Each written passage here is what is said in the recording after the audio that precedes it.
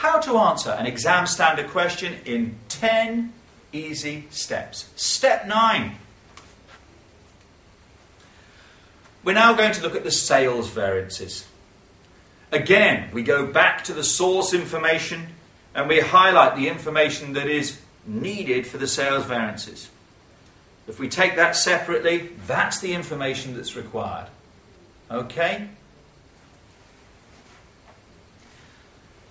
When we look at sales variances, we typically analyse them into a volume element.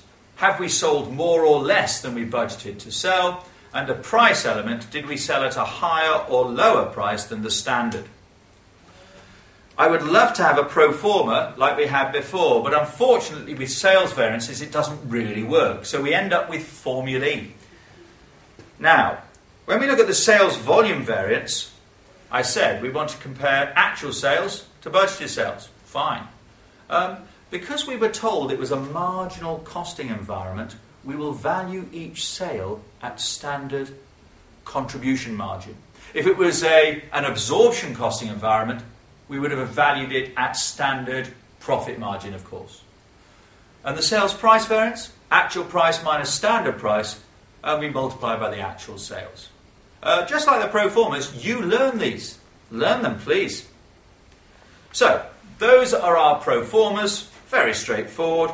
We bash the numbers out, and if it's positive, it's favourable. If it's negative, it's adverse. Nothing sophisticated there. 4 marks for that. 4 marks. That is too nice. But I'm sorry, if it's too nice, you've got to make sure you score each and every one of those marks.